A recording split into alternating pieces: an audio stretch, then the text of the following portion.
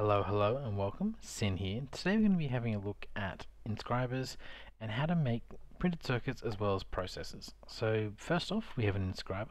This is typically going to be the first item you'll be making in Applied Energy 6.2. It does need to be powered, so what I have here is I have an unlimited power source into an energy acceptor, and we're going to chuck just any cable on here. I've got a smart cable just because I have that at hand, and that's what I want to use. So as you can see here, it doesn't show that it has any RF, but it is now connected to power, and we'll go through and we'll have a look at it. Now the inscriber here, it has three different slots. So it has a top slot, a middle slot, and a bottom slot. And to make the processors, we'll be using this as a way of sandwiching all these components together to make our processors. But first, we need to make all the components. We need these printed circuits, we need the printed silicon, and we need some redstone. So let's have a look at this. So with a inscriber calculation press, so these presses, you'll find them in meteors all throughout your world.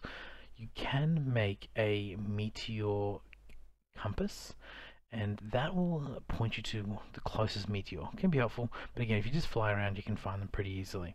So let's first start with this calculation press. So the calculation press goes in the top slot, and we need an item to act on. So if we use a pure source quartz here, you can see this is going to create a printed calculation circuit, which is exactly what we wanted, and now we have one. So that's great, very easy to use. Let's say you wanted to make another, or you wanted to get some more inscriber calculation presses or any of the other presses, and you didn't want to go searching through meteors. Once you have one, you can actually use a block of iron, and that'll actually create a second one, which can be quite useful. So that's really easy. So you can see there we have now two. I'm just going to get rid of that one because I don't need to have that on hand. But let's go ahead and let's try have a look. So we can't put the gold in here because we don't have the right press in. So we're going to swap out that press, put a gold in. As you can see, the bar on the right here will move, and it does move pretty slowly. So what can we do about that? Well, one thing we can do about that is if we move that out and replace this with the engineering press, we can add some acceleration cards. And these acceleration cards accelerate the process. So if I now put a diamond in here, much faster, and that's exactly what we wanted to see. It goes a lot quicker and it's really quick. And finally, we're going to use the silicon press pattern, and we'll put a couple in here, and you can only put one in at a time, but you can have multiple in the output slot, so that's quite helpful as well. So what I've done here is I've now created all of our printed circuits and three printed silicon.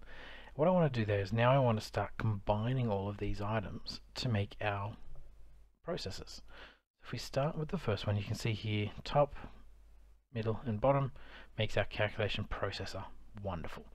Now we can do that again, but we can also mix up the logic circuit, or the printed circuit and the printed silicon, and it will still make it. It just has to be sandwiched in between. So the order doesn't matter in which you put them in, but the middle slot does have to be a redstone.